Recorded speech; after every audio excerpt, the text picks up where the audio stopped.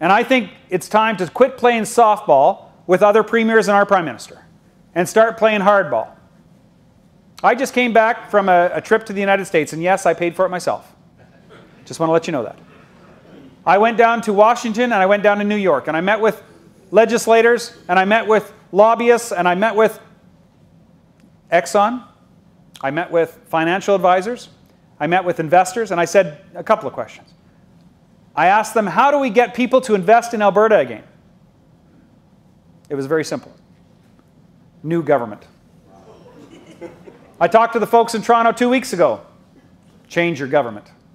They're not coming back while this government's here. Accelerated shutdown of coal, a carbon tax, a royalty review that took 9 months and created instability into our marketplace. These are things that actually matter to outside investors.